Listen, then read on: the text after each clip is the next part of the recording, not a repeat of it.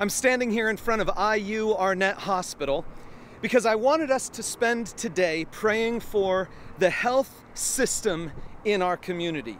And number one, the healthcare providers, both the nurses and the doctors and all of the support staff who work in this building behind me, and the other hospitals and medical facilities in this town.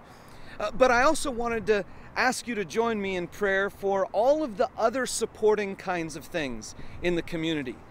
We're going to be praying next week specifically for our schools, but I'll at least mention that right now there are petitions that are circulating in our community to require the schools to require masks, and other petitions that are requiring the schools to not require masks.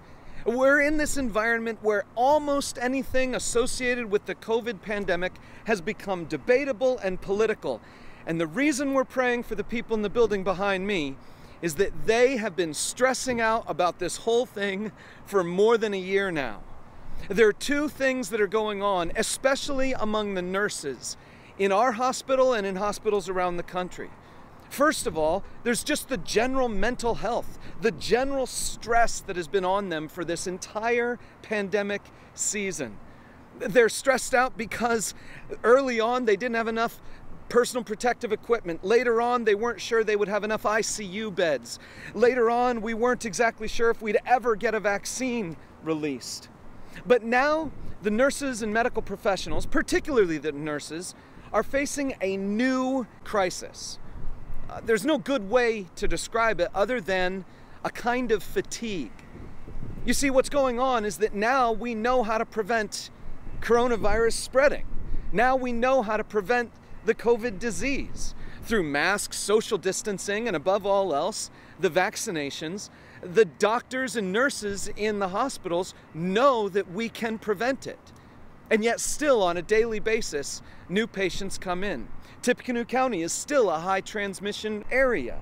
And so the temptation that the nurses and doctors are facing is to blame the people who are coming in sick for their own sickness.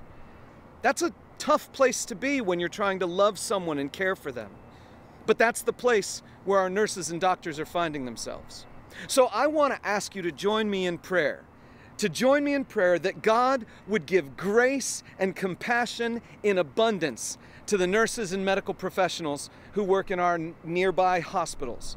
That you would ask God with me to give them so much patience and so much love for the people that they see, that none of the other COVID fatigue would start to weave its way into their hearts. And then as a result, would you join me in prayer that we would be a community that finally gets this thing right, and that the scientists, the medical professionals, and the average ordinary people on the street, that we would all begin to agree with one another that we can love each other well. So let's pray for the nurses. Let's pray for the doctors. Let's pray for the hospitals. Let's pray for the medical professionals. Let's pray for our Tippecanoe Health Advisory Board. And let's pray for ourselves that we would get our job done right, especially in this season, and move past some of these challenges we've faced.